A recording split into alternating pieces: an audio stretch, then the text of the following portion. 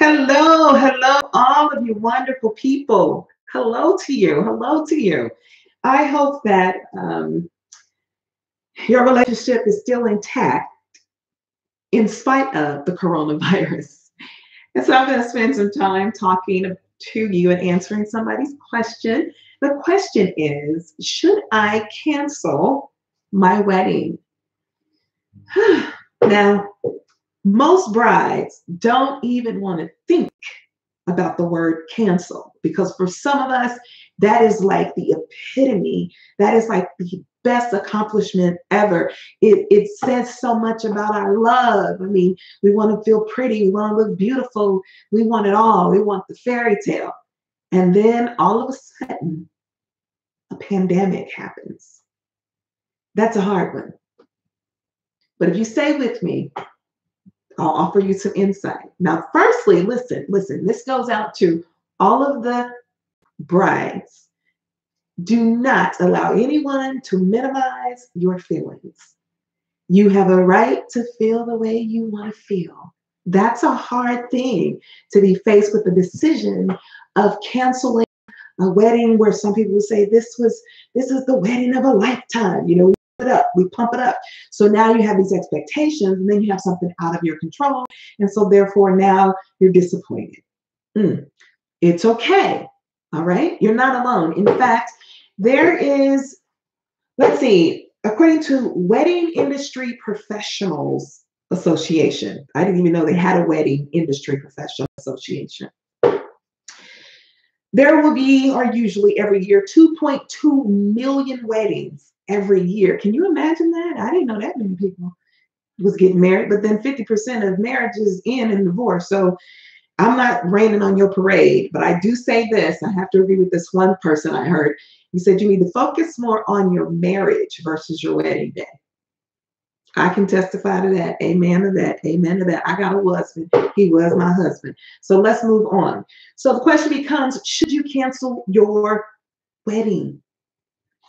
Well, this is a personal decision. You do know that, right? This is a very personal decision. You get to decide, is it the best thing for you two to do? Because this is your marriage. This is your wedding. This is your marriage. This is your wedding. Come together with your boo, your honey, what have you, and sit down and really have a heart-to-heart conversation. And men, please be gentle. And mothers and those of you that have been married for a long time, let the person have their moment. Okay? What happened for you 50 years ago is 50 years ago. I know that you're trying to help and you want to help the bride put things in perspective, but the reality is each bride feels completely different. And in fact, the average wedding for 2020 is over $24,000. That's a lot of money. It's a lot of money. So you got the cost, you have the inconvenience, you have the emotional pull on you, you have the bridesmaids and the grooms and all of those people, the whole wedding party who has invested money into this. But here's the thing. When people love you, they're going to be flexible because they want you to be happy. They want what's best for you. So if you think about the people who really, really love you and they know that you didn't cause the coronavirus, you didn't cause this, they're going to support you. And it doesn't mean, I remember thinking, I don't want a wedding when it's raining, because we thought if it's raining, that means God's not pleased. I mean, people pick up all kinds of things, but that doesn't mean that that's the case. It could be snowing and you could still have a wonderful wedding. The question is, what does your relationship look like? So this is the first part. Let's look at that relationship, because it's during times like this, you get to find out if you can count on the person or do you have to count them out. And I don't know about you, but before I say I do, I want to know. I want to know, can he handle it? I mean, things are shifting now. Finances look completely differently. What is the person willing to show you right now in the midst of the crisis? So you can be cute all day, but when it comes down to the crisis, now we get to see what you're made of. Are you going to panic? You going to cuss somebody out? You're going to really let your true feelings come shining through. And in most cases, that's what happens. Because when pressure happens, it squeezes you. And whatever's inside is going to come out. When you squeeze an orange, do you get apple juice? No. You receive orange juice. So let that pressure simmer just a little bit before you go on. Oh, God is mad at me. My mama was right. I should have never married you. We get mad and we start blaming people and all this other stuff. But you got to chill. You need to chill out and really start looking at the very reason why you're getting married in the first place. Is it because you're pregnant? Is it because somebody thought it was the right thing to do? Were you like me? I grew up in a religious environment, and sometimes we take things to the extreme. And so if you don't want to fornicate, then you get married. Well, I did that. It didn't work out for me too well. I was 2 hours late to my own wedding. I know. I was standing in the shower. It was the craziest day ever. I was running errands on my wedding day. And my best friend, Lysandra, was along with me. I was 23 years old, getting ready to get married. I didn't want to be married. I had just graduated college. I had no children, but here I was. I didn't have the courage to call it off.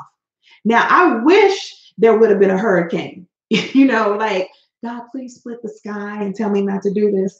And I stood in the shower until my best friend said, Didi, you got to go. And it was light, camera, action. And for 7 years, I turned my life upside down because I was waiting for an act of God.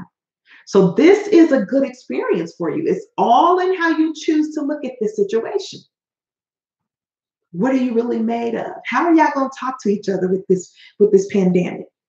You going to get with each other and find out what really matters most? Is it the things that brought you together, or is it the character is the reason why you're together? And see, the coronavirus, or any type of sickness for that matter, is going to try you. But when it's a massive experience and everybody's going through it, one thing to understand is not personal, because everybody's going through this. You have 6.5% of couples who have already canceled their weddings, 6.5%. You have 28% who has decided to move the date. This is your decision. You also have 22.5% who have postponed their weddings until 2021. Now check this out. 43% of the grooms and brides-to-be said, we don't even know what we want to do. Believe honest. Don't let anybody pressure you. Now, yes, you spent the money on the invitations. I mean, I received a wedding invitation recently, and I think they have been planning this wedding for 2 years. And I was so happy for her. I'm so happy for her. And in fact, they created a magnet. So they took their invitation and made it a magnet, and you can stick it on your refrigerator. And I was like, oh, this is so beautiful. Well, they're supposed to get married this year. And she had been planning this for like 2 years. And I'm going to call her personally and just, don't listen, honey. Listen, it's going to be okay. Now, you could continue with the wedding and just cut some people off the list. Because, sometimes we invite people that we really don't want to come to the wedding anyway. So you could use that as an excuse. Sometimes you don't have courage enough to say, I don't want you to come. Just say, hey, baby, with this coronavirus, we can only have 20 people at the wedding. And leave it at that. So you get to decide to figure this out. But what are you made of? Are you going to be hell on wheels because this whole situation and it's your fault? Honey, it's nobody's fault. Well, if you had saved more money, when this thing could have happened, we could have done this and we could have done that. This is not the time for the blame game. This is the time for you to sit your happy hips down and have an intelligent conversation and ask yourself, what is the very best thing? Not just for me, but for us. Now, having been a bride, I remember it was all about me. Now I'm in a different space now. It is a time to highlight the bride because we want to see how beautiful you are. But baby, even if you postpone the wedding or you cancel it, it doesn't take away your beauty. You're going to cry. I understand. because of the hype. This is the hype of everything. And if you've centered your world around that, and now it's not going to happen, what does that say about me? It just means, honey, you got to move the date. That's all. Just move the date. Or just change your mind. This might be your out. I'm telling you. Because right now, honey, with this coronavirus in relationships, I told some I don't take care of grown men. Ever, ever, ever, ever, ever, ever, ever. And this is the time to see what that man is really about. Can I count on you? Or do I need to count you out? Anybody will go with you when things are flowing right, but who's going to hang with me in the valley? Who's going to rally with me in the valley? Because that at the end of the day, that's what it's really about. You take all the makeup off, you take all this away, and what you have, do you have a relationship or a situationship? It's complicated, baby. It's not complicated. Either y'all gonna be in this relationship, he loves you, you love him, you're gonna respect that person, you're compatible, we're not compatible. That's it. But no, it's not complicated. It just means you're not ready. And for some of the brides, let's be honest, they're like, thank you, Jesus. Oh, I didn't know how to tell them I wasn't ready. And guys, there's some of you who are like, whoa, man, that was a close one. And if you start having second thoughts about it, it's okay. Now you can take the time to really say, is this the best thing for both of us? Because when you come into a relationship like that, you need to ask yourself, what kind of person am I becoming as a result of being in this relationship? And if you're becoming bitter and Bridezilla, they have those shows out there, bitter and you got an attitude and nothing the guy can do is going to make you happy and bigger the ring, bigger. No, baby, let me tell y'all something. I'm Delores Jones, firstly, the comeback coach. I remember the first time I got married. So I have two husbands. They was my husband. I got married at 23. I had no business getting married at 23, but I love Jesus. And I didn't want to fornicate. Now, I could have said, I'm not going to have sex. But I thought the answer was not to fornicate. And I literally thought God was not going to bless my marriage if I had premarital sex. Can we be honest? Okay. So we have all these hangups. And so when things didn't work out, and there were reasons why I should have not married the person. It had nothing to do with the disease or a pandemic. It had the fact to do with the person cheated. But because I was so caught up in this mindset, supposed to be spiritual, but it was stupid, I'm okay. God said I gotta forgive 70 times 7. No, dude, you done cheated. I holler. But I didn't have the courage to do that. So now you have some time to think about that. But listen, I'm just gonna tell you the truth, brides. I got engaged while I was in college at the University of Missouri School of Journalism. He gave me the ring. He proposed. I was stunned because, first of all, it was not a ring that we even talked about. Okay. You can call me materialistic all you want to, but I would like a diamond that I can actually see. Okay. All right. So I accepted the ring because I didn't want to say no. So I go back to college. I took the ring off and put it on the dresser and went on about my business to school. I was in Columbia. He was in Kansas. When he would come to visit, I put the ring back on. Okay. I knew I didn't want the ring. So finally I said, hey, can we pick a different ring? And he's like, what? So we go to the jewelry store, we pick out another ring. Cool. I'm looking at the ring. That really, really isn't the ring is the problem. The problem is me. I'm indecisive because if you love someone, a ring is not going to stop you. But I thought if he just buys me a bigger ring, a more expensive ring, maybe 6 or 7 carats. No, honey. No, and no. So I came back home and I was talking to my grandmother, and the old school people ain't gonna let nobody get over on you. So she takes me to a jewelry store and she said, see, that is a ring. Because for some reason we feel, and this is your personal thing, we feel as if the size of the ring or the rock is an indicator of how important the person sees me as. True? Okay. Just something to think about. Is it really a preference or do you put your value based upon a big old ring? Now, listen, y'all, listen. I likes the big rings, okay? I understand. But at the end of the day, you got to get some things cause you to really look at what is what. So I went back to my fiance and I asked him for a third ring. He got me 3 rings, y'all. 3. And all of the 3 rings, I went back and took them off and went on to the college campus. And then when it came time for graduation, I panicked because now I had to make a decision. Was I really going to go through with this wedding? I'm 23. I have no business even thinking about marriage. He's 32. But he loved Jesus. I love Jesus, right? No, you have some say in the matter. One of the reasons I was going to marry him too, can I be honest? Some of us get with people because we're struggling. I was homeless when I met him. He gave me $40. Now, don't judge me. $40 was a lot of money when you didn't have any. $40 coming from a man when your father didn't do that. That's huge. That's like significant.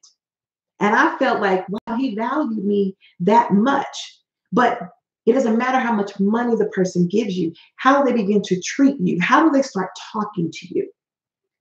And so, in spite of all of that, I use religion to cover up foolishness. Sometimes you think it's God, but it's really gas. Stop lying on Jesus. Stop lying on God. I think God said, no, baby, that's gas. It's gas all day. And if you don't take the time to stand up and say, this is not working for me, you're going to pay for it. And I did 7 years, honey. I was going for 10, Pam, because they said I could get Social Security benefits. But when we start fighting, well, let me take that back. When he put his hands on me the first time, and I was in the kitchen washing the dishes, and he grabbed me by my throat and lifted me off the ground. Baby, I love Jesus, but I went for a knife. Do you hear me talking to you? Can I talk to real people? Okay. I said, ninja, y'all know the word. I said, I will stab you. But the reason I am not going to stab you is because I don't want to explain to our son how you got cut up. So see, that was the wet lip. That's it. So I said to myself, Delores Jones, you're going to have to forget the Social Security benefits, baby. You have a destiny calling you. So don't let this distraction rob you of your destiny. You're aspiring to be like Oprah Winfrey. Oprah Winfrey did not go to the penitentiary. And if you stay in this marriage where it's already gotten physical, you know what's going to happen, right? And so for me, it was violence. Maybe for you, it's the coronavirus. Think about it. This is just something to think about. Don't get mad at me. Don't shoot the messenger. This is a time for you to start thinking. This is a time for you to start thinking. This is a time for you to start thinking. I had a child, fine. But when I left, guess what? I left with myself and my baby. And I had to start over. But it was one of the best things that could have happened to me. Because all of the stuff was gone. It was me, God, and my baby. And I had to decide, Dolores, what are you going to do? Are you going to stand on your faith? Or are you going to get back in another relationship and act a fool? And I decided I'm going to stand in my faith and I'm going to raise my son, who was 4 years old. And it got tough. I was still in graduate school. I had to get on food stamps. Okay? Because when you got to do it, you got to do it. I got in the first time home buyers class.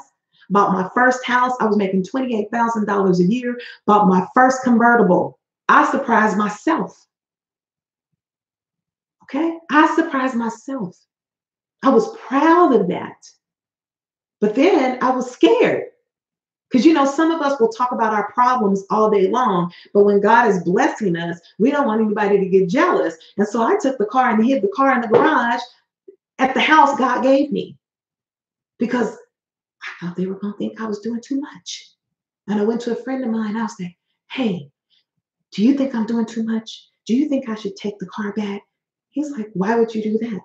Well, because some of us aren't used to making it on our own. Some people have what they call learned helplessness. But things like this, like a crisis, a pandemic, something that happens just all of a sudden, now you got to deal with it. You got to really look to see, what are you made of? What are you made of? If it's your faith, honey, you need to walk it out. I said, walk it out. You need to walk it out. If not, then go head on and keep putting band-aids on things. Because can I be honest with y'all? Some people are in these relationships because it was convenient. Now you get to decide, if he can't pay them bills, are you still gonna let him be your boo? Well, Delores, you don't understand. Yes, I do. I understand. I'm a woman.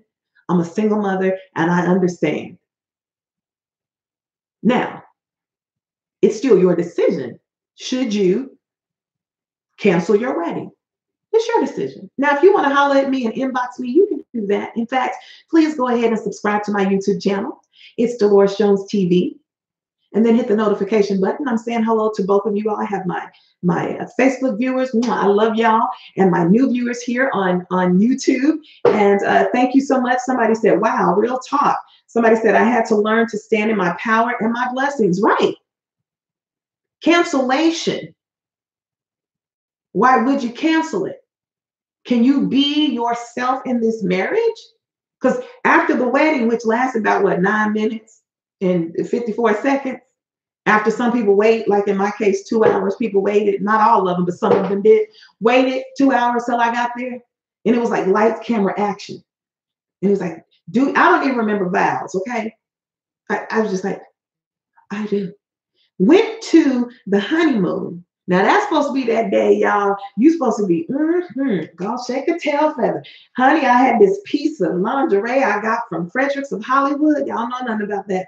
Frederick of Hollywood. It was purple. I can still see it. Had all of this, what do you call this stuff? Just fluffy. Y'all know what I'm talking about, ladies. Chiffon and all that. I was cute. No, I was fine. All right. So I cut the music on and I started dancing for my husband.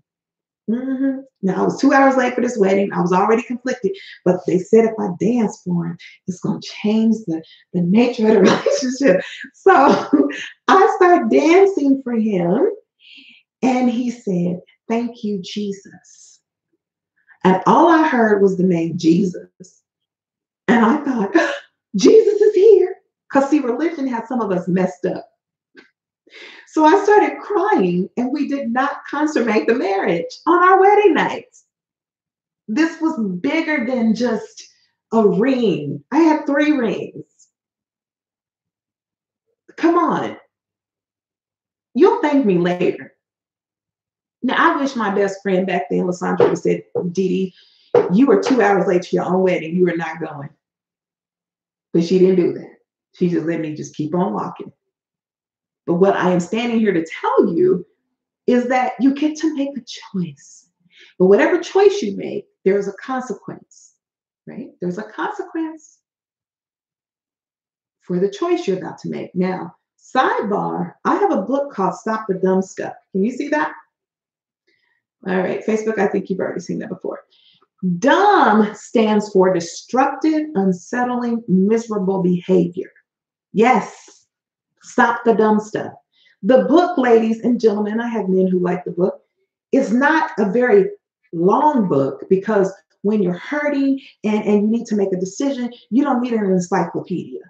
You need somebody to get down to the get down and tell you what's going to happen. Now, notice I told you that I have a husband. He was my husband. Well, I didn't learn my lesson. Hello? So I got married a second time. Now, here's the thing. Let me tell you this. Everybody wants to be loved. But if you don't know what that looks like, then you're going to still shoot craps. But eventually, you're going to realize what love is not. And then certain spiritual principles, love is kind. It's this, it's that, very specific. And if you start overriding it, now you got a problem. So maybe, just maybe, the coronavirus, the pandemic, caused you to pause before you really made a huge mistake. Now, I'm not saying it's a mistake. You just don't want me to be happy, baby. I want you to be happy. And I want you to be alive as well. So the second time I got married, I waited, I think it was 15 years later or so. So I was grown. By this time, I had my own house, my son. I was doing great. I was living on my own. I didn't need anybody to take care of me. God was opening doors and showing me how powerful I am in my own right.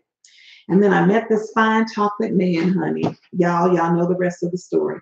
Chocolates, okay? Bald headed, smelled good, just all in my nostrils. Honey, it was a mess. I found out he lied to me. I was like, what? But I had a cover up spirit. Y'all know what a cover up spirit is. That's where you know is wrong, but you do everything within your power to make it look like it's right. Okay. Because I was like, you got to get this together. You got to fix this because you don't met my family. You went to the family reunion. Oh no, we're gonna be together. When everything else is saying, don't do it, don't do it. And I went ahead with it anyway. I did everything I was supposed to do. I brought him around my friends, I brought him around my colleagues, and they said no. And I was like, what? What? What? Well, come on. It's no, Delores. And I was hard-headed. I even had a couple at the church. I was passing out my invitations. And one couple, so you got to stand for what's right. One couple said to me, I'm not taking that invitation. I said, stop playing. He and his wife said, they said, we can't come and witness that because that is not of God. I was like, what? So they didn't come. And then I challenged one of my elders. I had him over with the family. And next thing you know, I'm happy. I call her my Aunt Nancy, but she's my great cousin. She pulls me over. She's like, Dee Dee, you like him, don't you? I was like, yeah. She said, he's not your husband. I was like, what? Now, by this time, I'm so full of myself. I'm trying to just not even pay attention to what my elder sees. And see, for some of us, we so grown, can't nobody tell you nothing. Hello? Okay, can't nobody tell you nothing. You better go sit your happy hips down. And so I married him anyway. Now, let me tell y'all this, because I got men watching me too. I don't ever want to paint a picture where it looks like everybody's the villain. Because at the end of the day, I still had a decision I had to make, like some of you. Should I still get married? What is the coronavirus or pandemic causing me to stop and look at in this relationship? And so because he had already hurt me and I had that cover up spirit, ladies, Keisha, I decided I was going to get me a crutch. Yeah, no, crutch. He was about 6'2", muscles and everything. That was my crutch. So when this one over here started acting crazy, at least I'm going to go over there with that one. Okay.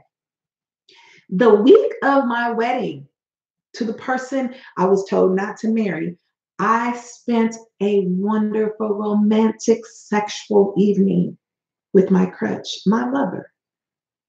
Okay? Yeah. The guy I was getting married, he didn't know that. I knew it. My lover knew it. God knew it. But I was justifying in my mind that as long as I have somebody on the side, if he starts tripping, then I'm out of here. Y'all know that's some kind of crazy, don't you? It's some kind of crazy. But I did it anyway. And so really, on some levels, I can't blame either one of my husbands because I made that decision. And because I finally owned it, I found a way to liberate myself. The book is called Stop the Dumb Stuff. Now, would it be dumb for you to continue with a marriage or a wedding that you already know wasn't working in the first place? You mad as hell, you stressed out, your hair is falling out. Nobody likes the person because they see that the person treats you like dirt. Now, women, we can be a mess too. Men, she's pretty like a Coke bottle, but she's crazy as hell. You got to stop. Press pause. Maybe the pandemic is saying, press pause. Let me just read something to y'all, and then we're going to end this conversation. It's 29 minutes in. We'll be done in about 35 minutes. Is that all right with you? Delores Jones is my name. I'm the Comeback Coach. You can follow me on Facebook. That's Delores May Jones or Delores Jones, the Comeback Coach. Also here on my wonderful, wonderful YouTube channel. Hello, everyone.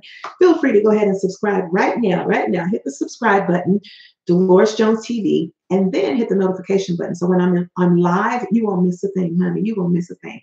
All right. For those of you who may want to send me an email or get a copy of my book, Stop the Dumb Stuff, go to DoloresJones.com. Take you there, hit me up. I got your book. I'll send it to you and we can have conversation. So here is the first, this is just the intro of this book, because this is some real stuff, y'all. This is what movies are made of. This chapter is called Crazy in Love, because y'all know sometimes we're really crazy. Maya Angelou once said, love is many things. One thing it is not and can never be is unsure. I didn't want it to get out. I was too embarrassed, too educated, and too intelligent to allow this to happen. I really wanted to dance around the issue. I didn't want others to see him differently. Or did I? Was I really protecting him? No. I told myself, you are not judging him for what happened. And this is the Christian thing to do, right? Everything was in black and white. His email read, quote, my hitting you had nothing to do with you hitting me in a great sense. It was the frustration of having to prove myself and my love and commitment to you every step of the way. It was the frustration of not hearing, I love you, or I miss you, or I appreciate you, and all of the sacrifices that I make to make you happy. The frustration of feeling disrespected and unloved by the person who vowed to love me and cater to me. In his own words, he described what had been in his heart for some time that led to the big blow. What he described as a hit, the police officers that took the report and the people who lifted me into the ambulance, they called it domestic assault. The impact of his fist punching me in my mouth had cut the lower lip, severed parts of my top gum, and dislocated my left front tooth. Prior to this, I had perfectly straight white teeth. My smile was radiant and my lips were full and beautiful. When the police and hospital nurses, they came around, they started questioning me and they said, what happened? I mumbled, my husband punched me in my mouth. I could not believe that I had just put two words, punched and husband, in the same sentence.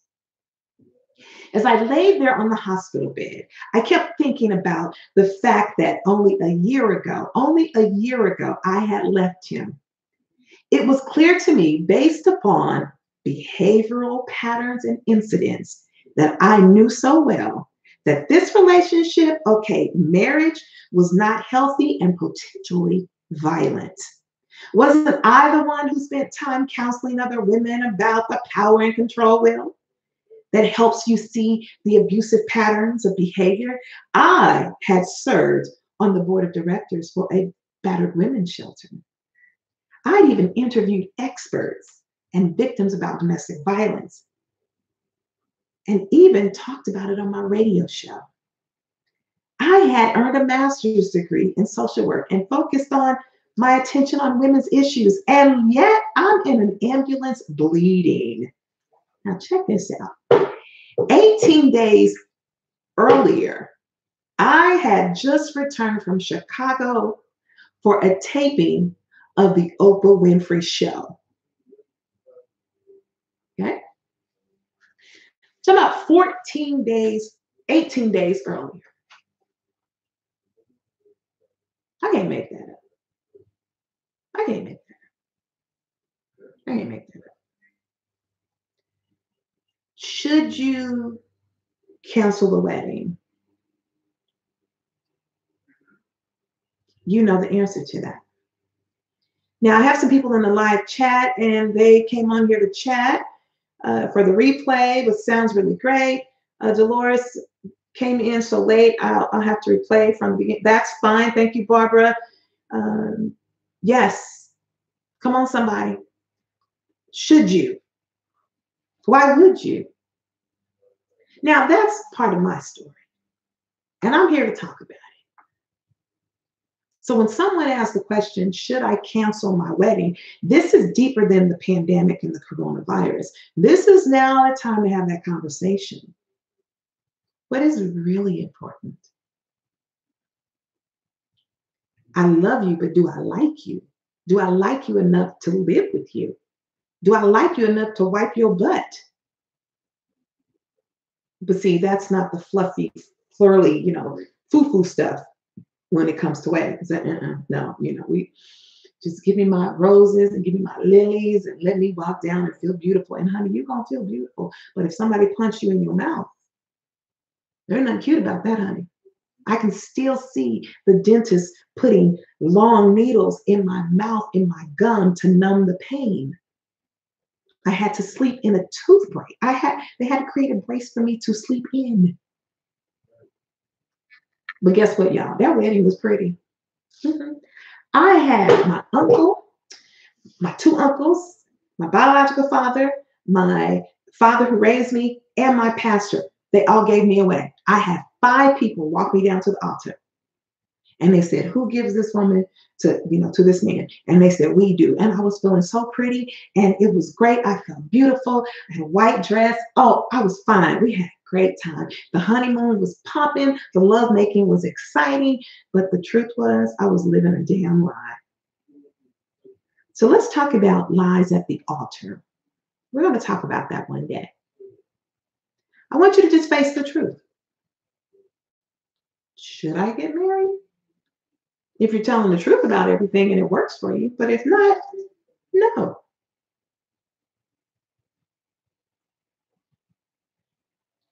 You know you were all that and a bag of chips without somebody on your arm, right?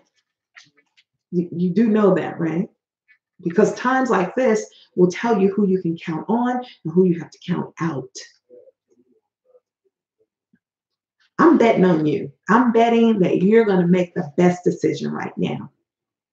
And there's a scripture that says, in all things give thanks, for this is the perfect will of God concerning you. Right now, God, I thank you for the pause. Because I could say I do, and I could shift my life with one I do. When I already know what's going on in this relationship. I wish there had been a tsunami the day I got married. Now I know better.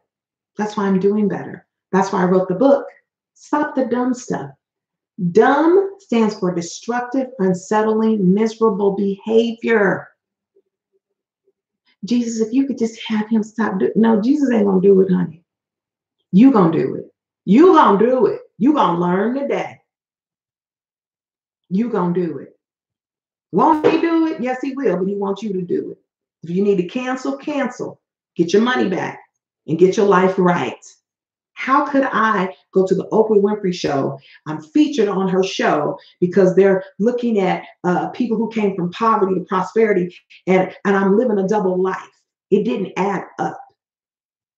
I knew how to package it up. I knew how to put the Maybelline on it. But let me tell y'all something, ladies. God's mercy, Maybelline ain't got nothing on God's mercy. So when you see me passing, it ought to make you proud. Come through Maya Angelou. Okay? If you want more information about my book, go to DeloresJones.com. That's my website. Thank you for spending about 40 minutes of your time today with me. If you know that there's somebody, and I'm sure we all do, that could benefit from this candid conversation about should I get married, then share it with them.